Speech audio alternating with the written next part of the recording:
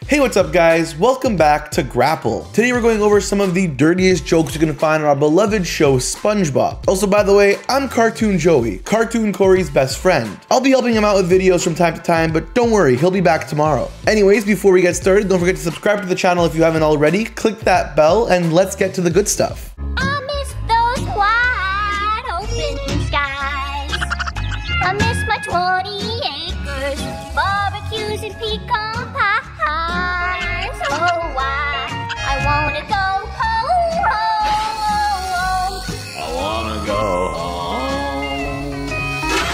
home. She really misses Texas. Well, let's go get some Texas and bring it down here. That's it. Patrick, your genius is showing. Where? You know, I remember being young and just thinking that Patrick was doing something weird. I didn't know that Patrick thought SpongeBob said a word that sounds a lot like genius.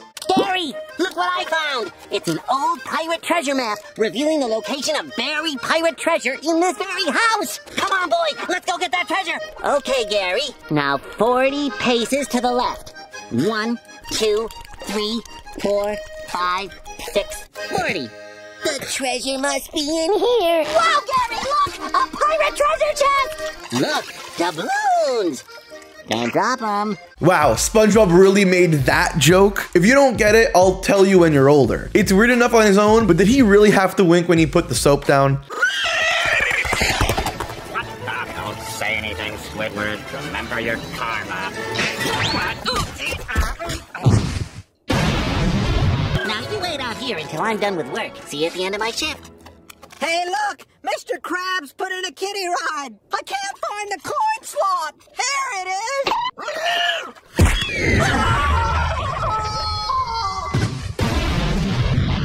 Oh no, poor Shelly. Honestly, she probably got a worse deal than Squidward in that scene. Maybe it's an honest mistake, but that guy clearly had it coming. I see a great Christmas photo op. Say Santa Claus. Santa Claus. Our first Christmas. This Christmas feels like the very first Christmas. The first Christmas is this. You were right, Squidward. This is a stupid holiday. I still want you to have this. Gee, I You're welcome. This is the greatest gift I have ever gotten. Oh, I feel like a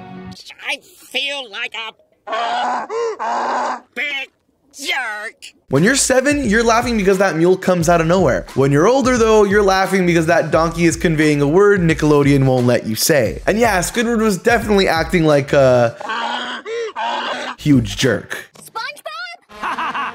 You cannot pass unless you defeat me, the tickler, and my iron finger style. Prepare for the tickling of your life. Look. Huh? If you don't know why a French guy that goes by the name Tickler is on the list, just Google it. Just make sure you have incognito mode on first.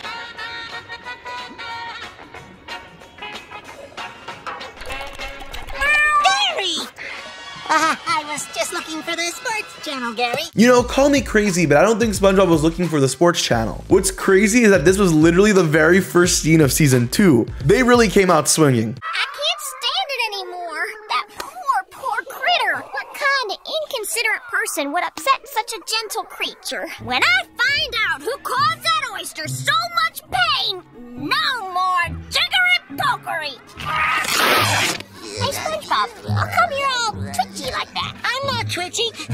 Sorry, Sandy, I have to go get my haircut. SpongeBob doesn't have hair?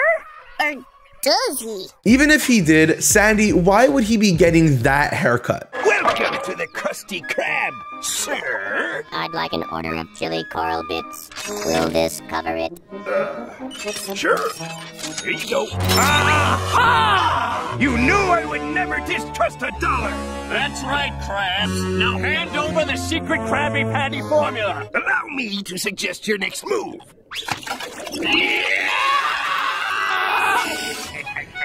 And now for for the chaser. Oh my god. Look, I know Plankton is Krabs' arch rival and just tried to steal the formula for the millionth time, but I don't think anybody deserves that. And now, the performance artist Fiasco will say a few words about this piece. Gosh, Fiasco himself is talking about my art. Squid, word, go toward the light of my flamethrower.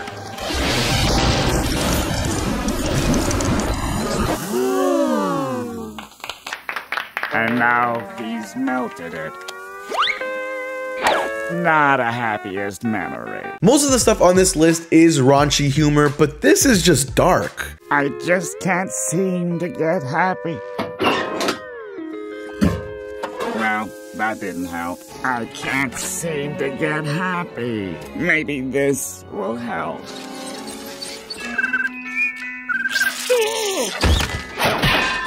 After an entire episode of dumping on Squidward's hopes and dreams, we get two separate jokes where the setup is about Squidward literally killing himself. That is a lot, especially for a kid's show. Help! I'm having terrible abdominal pain. I think it was the line.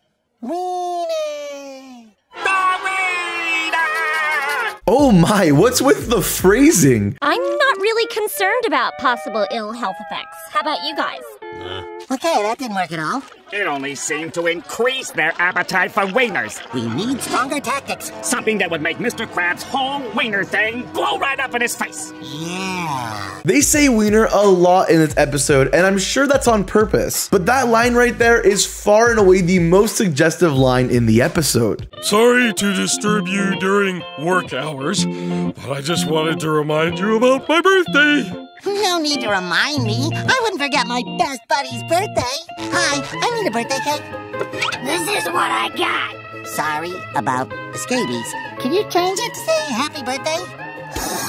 Do you want it or not? I haven't got all night. Well, that's about as blatant as it gets. What is happening in Bikini Bottom where that cake is in such high demand that the baker has those pre-made but not happy birthday cakes? SpongeBob! SpongeBob! And why aren't you in uniform? It's about time you got here! Oh, Squidward's into some weird stuff, huh? Well, when I was a kid, I thought the maid uniform was just because SpongeBob had basically turned into Squidward's maid. Now, well, you know. I've changed my mind. I want soup instead. Okay. Don't move. Oh, and there's no back, just in case you were wondering if I was reading too deep into this. Mr. Sun came up and he smiled at me. Said it's gonna be a good one, just wait and see. It's the best day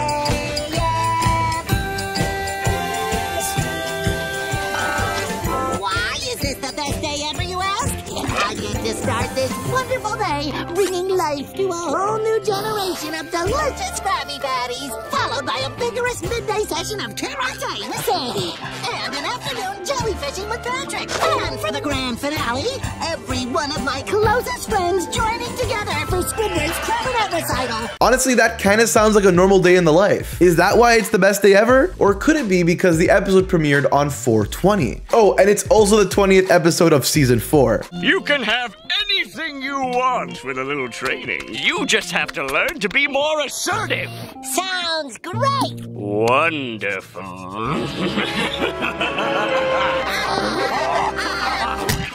SpongeBob, don't let that guy sit on you. Excuse me, sir. You're sitting on my body, which is also my face. No, be assertive. Beep, beep. Not insertive. At least SpongeBob went for the pocket and not somewhere else. The little beep beep though, that feels like he enjoyed that a little too much.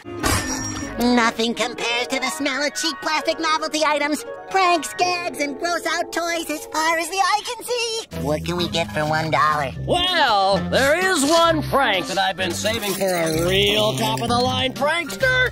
Invisible spray. Gee, Patrick, just think of the pranks we could pull with this. Good choice. Now be careful with that stuff, boys. It stains clothes. No! Don't burn me, Dollar!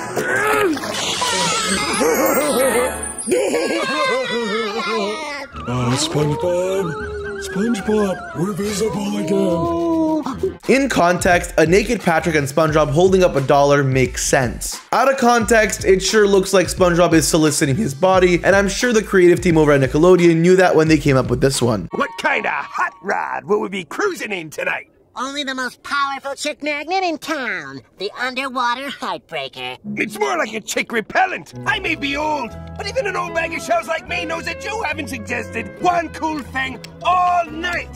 So good night to you. I guess you're gonna miss the panty raid. You're talking about girls, right? Yeah. And you're talking about raiding their dressers for their underpants, right? Oh, yeah. Well, count me in. There was no way I can end this video with any other clip. To this day, I have no idea how this one made it past Nickelodeon's censors. It's just so blatant, so inappropriate, and so hilarious.